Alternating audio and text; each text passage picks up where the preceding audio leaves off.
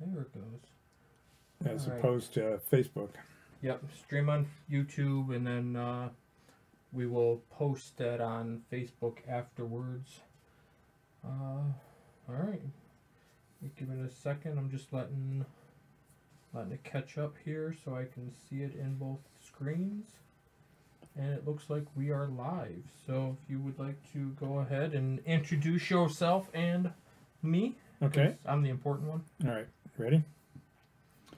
So, hi, I'm Keith McGuire. So, hi, I'm Keith McGuire. So, hi. Yeah. No, hi. not that kind of show. Hi, I'm Keith McGuire. And Mr. Mark Hicks is behind the camera. And we're going to finish up a painting we started many moons ago.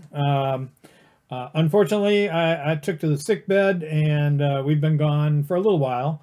And this won't matter to somebody watching this video 3 years from now, but just wanted to let the new folks know that we're back, okay? Well, it'd be the old folks that... The old folks are, yeah, whatever. Anyway, so we've been painting on this for 3 or 4 sessions, and today's the last wee bit of it. We're going to get it finished up and move on to some other projects that we've been waiting to do. So, without further ado... Finally! Yeah.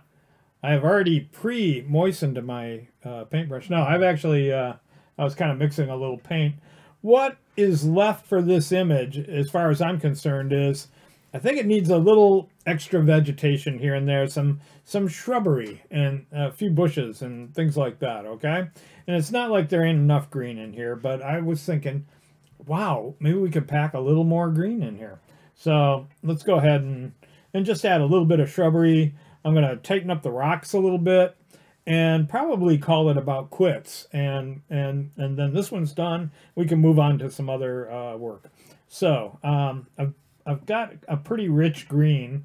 I want it kind of in the foreground a little bit, and I want it dark. So I'm going to come on this side of this building here. I'm going to kind of set up some little bit of shrubbery. Kind of, all I'm doing is just kind of splatting the paint down, little chunks randomly, so that it kind of looks like leaves and vegetation. So as you can see, it's a little bit on the darker side. That way, it kind of pulls it forward a little bit. So... all right, there's a lovely shrub. I'm very happy. All right, so I'm going to move on. Oh my goodness, yes, right above these rocks here. There's a place just crying out for more shrubbery. So out of curiosity, because it's been many moons since you've looked at this painting, I wouldn't let you take it home with you. Right, you wouldn't let me finish it. Nope, that either. You like to finish when nobody's looking, and that defeats the whole purpose of this. I know, but it looks really good, you know. Look, ta-da! I did it. Ta-da! Yeah. So I'm curious on: is it everything you remembered it to be? Is it? Yes and no. Quite honestly, to me, the building is set at a very extreme angle, I think, and I think. If I were to do this again, I wouldn't probably have such an extreme angle. But other than that, I kind of like the rolling hills. I like the rock kind of jutting out of the ground. And I love the rock walls. I've always loved rock walls. And Ireland, I lived on the big island of Hawaii. There was tons of rock walls. It was all lava. And God knows, I guess they were just making busy work for people. But there were rock walls everywhere. I know they brought cattle in, but maybe I thought it was just busy work for happy pay, I guess. All right, so got another little bit of shrubbery in here, and I'm going to, I think, push a little bit of lighter green into this. I'm adding a little bit more green to this shrub-like area. And I'm going to leave that darker. This one's a little bit on the yellower green now.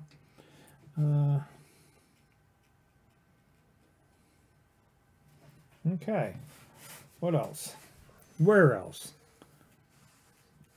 Like I said, we kind of want to wrap this up. So I'm also going to, while I'm looking at things, I'm going to grab a little bit of the darker green again. And I'm going to go up in the hills. Maybe throw just a couple more tiny pines in here. You'll notice I do like a little line. I put a little couple of strokes across the top. And then I start dragging the branches down a little bit as I'm doing it. It don't have to be perfect. It just has to be kind of look like a tree. So, sorry while I slowly flip this around. Whoa! Yeah. What? Yeah. And then we were worried about it being upside down, right? All right, so again, just a tiny... Yeah, thanks for trivializing all the work I do. It's me. It's all about me. I told you that. All right, so one more there. Ooh, and maybe... You know what? One more time. Mr. Keith, my belly feels funny. I know. Watching. I don't know if this is like Mr. Toad's Wild Ride when you're watching it. But there, I kind of like that. All right, so... Now I've got some vegetation. Yeah, I got a little vegetation around the building. I kind of like the kind of grayish, brownish path here, like it's kind of well worn. This little pile of rocks needs to be defined. So I think I used burnt sienna and probably a little bit of ultramarine blue to gray it up a little. And who makes those wonderful paints that you're using? Ooh, this particular tray of paints is these are Schminky pan paints, and the set of, I believe, 24, and they're a German based watercolors. They're absolutely wonderful. The paint is very concentrated, so there's no liquid like in tube paint. They have to put something in there to make it liquid, so they end up using gum arabic among other things, I think, but definitely gum arabic, and so it kind of cuts down the concentration of the paint.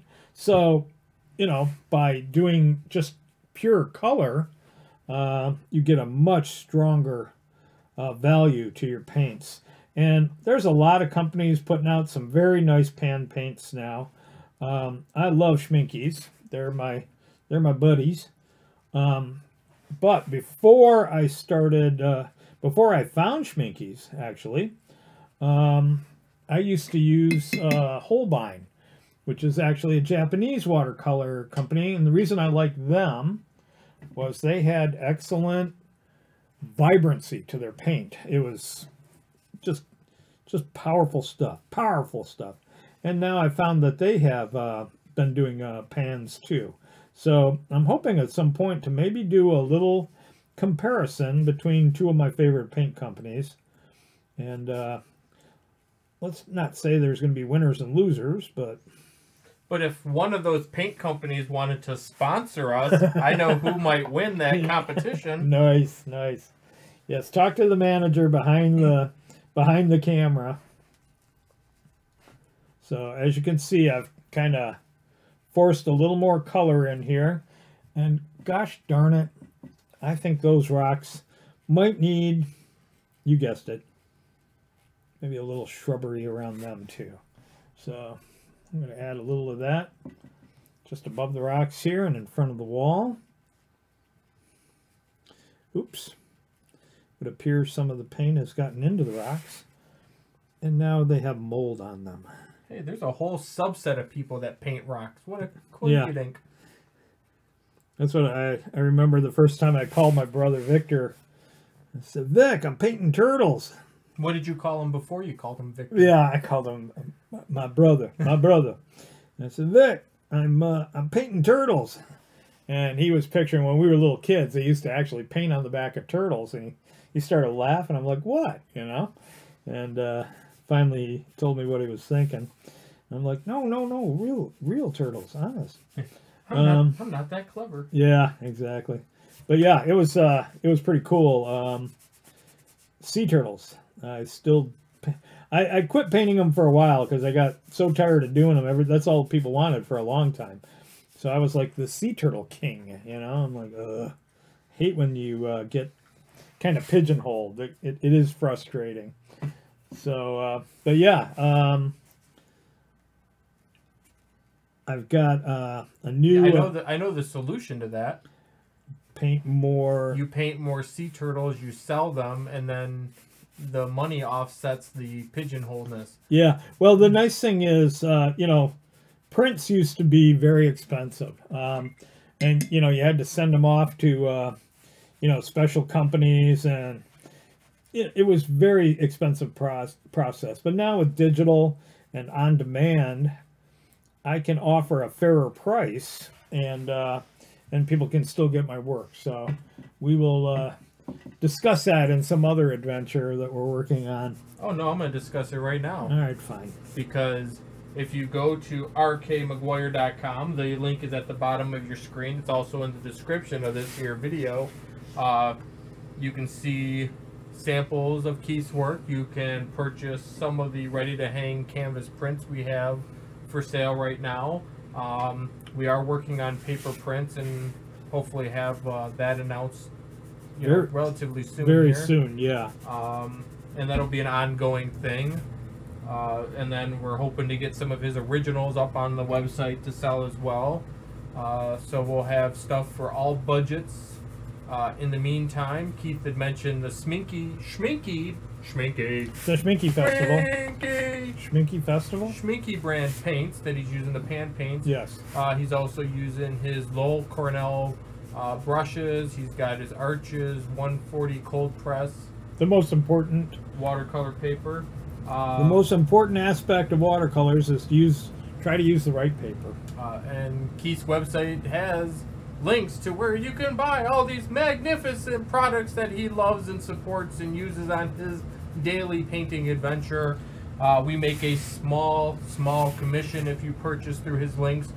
We have a variety of stores: Amazon, Blix, Michaels, so you can use whoever you're comfortable with and who you already have an account with. It doesn't cost you any more than you did before, or just use that as a checklist to go purchase at your local supply center if that's your preference. Now I'll let Keith get back. All right, I was going to say, talking about painting grass. Breathe. I can't believe you got that whole line out. It sounded like it was all in one breath. Hey, got to get through it fast. They don't want to. They don't want 2 hours of me plugging stuff to sell. He's actually unconscious now. And if you're interested, I have been debating on Keith McGuire bobbleheads and T-shirts with his face on them. So leave a comment if you're interested in one of those. We're also selling the Jerry Garcia and who else? What's the other guy? Well, Bob Ross. No, not Bob Ross. Well, they don't have the Seeker one yet. Oh, no Bob Seeger ones? No. Oh, too bad. All right. So if you get a Bob Seeger, you kinda, you know. Well, you got to get Jerry Garcia. Get the Jerry Garcia, and then close enough, right? Yep. So so I've added a little more color in the foreground, made the grass a little bit deeper. I've got my little bits of vegetation here. Now, if you look, they're kind of monochromatic in that they're all kind of like one color. What I like to do then is I'll come in and just add a little bit more to the mix. I have now blinded myself. I've removed my glasses. All I'm doing is I'm kind of dragging up a little bit of the spots and dots to represent leaves here and there, and then a little bit over here. I'm just varying the color a little so it isn't quite all just that same value of green. And then I'm actually going to go in and I'm going to add just a touch of red. Okay, I'm going to add that to my green. Wow. when I said touch, I meant touch. But it's kind of created a reddish brown. And I just want to add a little bit of that just to create a little bit of, you know, variation in color on these little bits of shrubbery here. Because when it's all the same, it gets kind of repetitive, boring. So I've added just a little bit of color into the shrubs here and there just to give it a feeling. Okay, and I got a feeling. yep, and I'm a little bit of along the wall here. I'll just add a little bit of that, just to have a little of it. And just a reminder, if you are watching and you have any comments, put them in the chat. We are monitoring the chat, and if it's something besides just hi Keith, I'll make sure he knows about it and can I have address friends. it. I have You do? friends. Two of, well, yeah, okay, I might have friends. Eugenia K's been watching since the get-go. So. Uh-oh. Who? Eugenia? Eugene? E-U-G-E-N-A. That's Wow. Eugenia, right? Okay. So. Hi, Eugenia. Not sure that... Interesting name. Alright, so... I could keep going on and on and on. But we're gonna... how long's it been? About 15 minutes? Yeah, about 15, 16 minutes. Okay. So... I think the last little thing I'm doing is I'm gonna add just a few darks up in my tree here and there, just to again give it a little bit of contrast, and it helps break the tree up a little bit too. So we started with a light value, we put some middle values in, and now I'm adding the last little bits of dark that I want to do. I think we're about done. Okay. Really? I waited 6 parts for this thing to dry for you to darken some leaves? I was sick. I was sick. Dang it! I really was. I was sick. It was very uncomfortable. But I'm much better now. But yeah, I think I'm kind of happy with this. Again, one of the nice things you can do is set it aside for a week. Don't look at it. Then come back, and you can kind of finish off what you're doing. Did I just get blacked out? No, you were blacked out, so I turned you on so they could see you. Oh, okay. Alrighty. So anyway, it's one of the things I recommend is take a break, set it up on the shelf, or in the kitchen, whatever, and look at it and say, hey, wait a minute, it might need a little more contrast here, or a little more of this or that. It's kind of your last little your little kind of thoughts, and gives you a chance to kind of, when you get away from something for a little bit, it makes it you come in with a fresh perspective, I guess is what I'm trying to say. So anyway, I'm pretty much done. Like I said, I might go back in, add a little more color here and there, but for the most part, yay. All right, I say I'm pretty much done, but he just keeps painting. All right, so I want to add a little bit of color there. So I'm going to say thank you. And anything else, Mr. Mark? Since we haven't done this in a while and I can't remember. Shut up. Well, yeah, I thought we'd be a little longer on this, but okay. Thanks for watching, everybody. If you like this painting and you want to see more like this, let us know in the comments. Give the video a thumbs up. That's how we tell if you like the subject matter that he's painting. Right. Keith can paint a variety of different things or do drawings. We're always open to suggestions. We want to do things that help you grow as artists. So if he had his way, he'd paint dead grass every day. And, yeah, I love dead grass. And a barn in the background. So he made me do green this time. Yeah, so subscribe to the channel if you haven't already. That lets us know how many people are constantly interested. But like I said, comments and thumbs ups on the stuff that you like help immensely. If you have any questions, leave them there as well. Please check out the website, all kinds of stuff. I got to update your actual class schedule still. Yep, you can. So if you're local and you're trying to figure out where Keith teaches, shoot him an email, info@rkmcguire.com, and follow him on Facebook and all the usual places as well.